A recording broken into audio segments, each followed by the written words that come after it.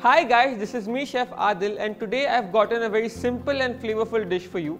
But before beginning with the recipe, let me tell you a short story behind why did I choose this recipe for you today. So me and my friends used to go to Goa every December every year to my friend's place where his nani used to feed us a very delicious chicken vindaloo, and trust me, this is the most amazing chicken vindaloo we've ever had. So after a lot of hard work and requests, I've finally gotten this recipe from her, and today I am here to show you how it's made. So let's begin. So let's heat the pan. So let me tell you, the difference between an ordinary chicken vindaloo and this amazing chicken vindaloo is the spices and their ratios. The ratios are very important. First of all, I'll take some green cardamom, some mustard seeds, cloves, some cinnamon sticks, lots of black peppercorns. So in this recipe we'll get a spiciness from black peppercorns as well as the chilies, so be generous with the black peppercorn. Cumin seeds, that is jeera. Methi ke dane, also known as fenugreek seeds, and lastly some coriander seeds.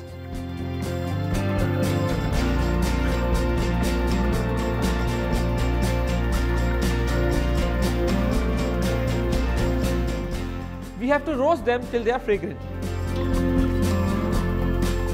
Nice. So these spices are nicely roasted. I can smell the aroma over here. I'll switch off the gas and transfer them into a bowl so that they cool down. So जब तक मेरे spices ठंडे हो रहे, let's prepare to grind the masala. And for the masala, I'm taking some overnight soaked Kashmiri Red Chillies. Soaking them is very important, otherwise you won't be able to grind it into a fine paste. So here goes the chilies. Along with the seeds, I need that spicy flavor. Some whole garlic, roughly chopped ginger. To get that lush red color of your vindaloo, it is very important for you to soak your chilies overnight. Now is the time to put the most important ingredient of the dish, some rice wine vinegar. Most of the people prefer soaking the chilies in vinegar, but I prefer it in water. And now is the time to add our roasted spices, and it's time to grind them.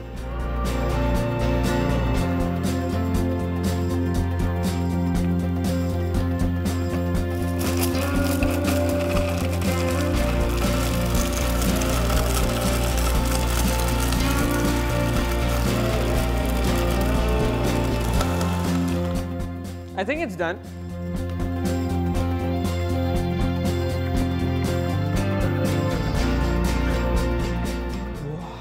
I wish you could smell this amazing paste. Scrape every bit of it so that nothing goes waste.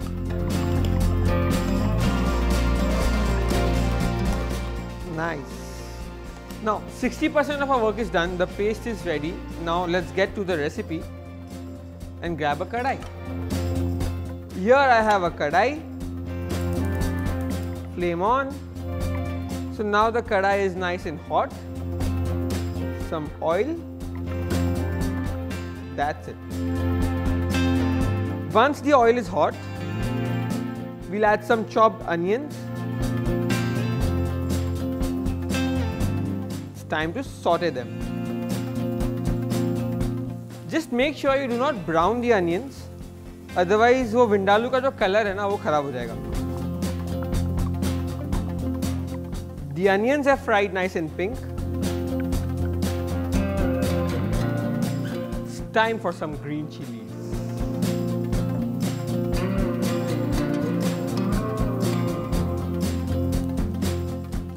Now once you've fried the onions and the green chilies really well,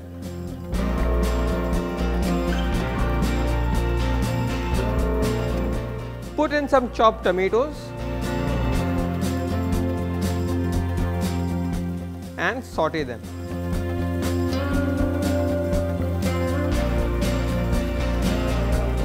So as you see, the tomatoes are nice and mushy now.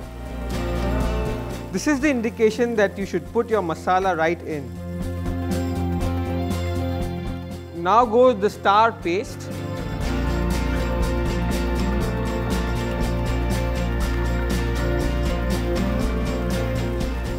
Wow, it's smelling heaven. You know, when I learned the recipe from my friend's Nani, she used to say, although the spices in the masala are roasted, the chilies were raw. So, just cook this paste on a very low heat for a long time, and that's the trick to get the perfect color and the perfect taste. As you can see, the oil has started oozing out from the edges. This is the indication the masala is cooked properly and time to add the chicken.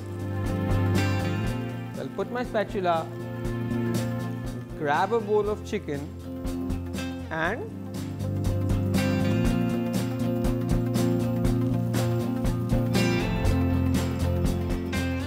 so nice clean curry cuts of chicken.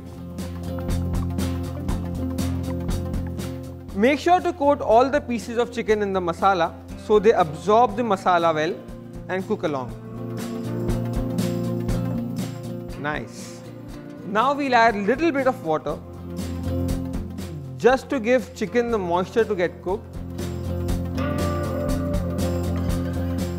Mix everything well so the chicken pieces are well coated. Swad anusar namak.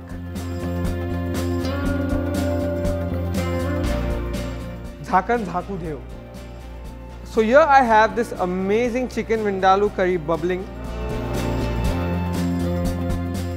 You remember we've added a lot of spice in this, a lot of tart through vinegar. Now it's time to cut it down with some jaggery. So a pinch of jaggery to balance the flavors. A quick mix.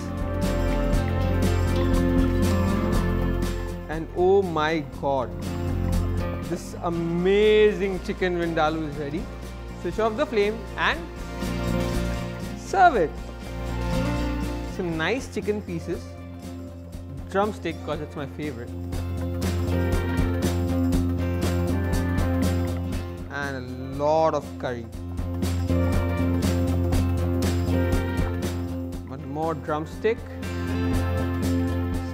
standing like this. A bunch of fresh coriander to give it some freshness. So with this amazing chicken vindaloo recipe from my friend's Nani is ready. So please do make this recipe and let me know how did it turn out to be. Until then, see you next time.